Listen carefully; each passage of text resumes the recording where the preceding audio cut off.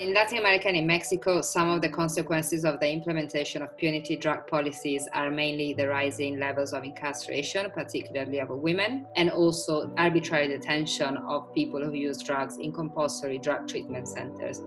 Through the life stories of women in prison or prison in drug treatment centers, we see how women go through multiple experiences of violence since childhood and throughout their lives. Violence that is basically gender-based, that is usually overlooked and not addressed or repaired by state institutions. And these women become visible in a certain way only when they're actually criminalized for a drug offense. So the idea is to show how violence against women is one of the triggering factors behind women's involvement in drug offenses, but that is not usually taken into account by the implementation of current drug policies in Mexico, or it can even be made worse by how drug policies are implemented.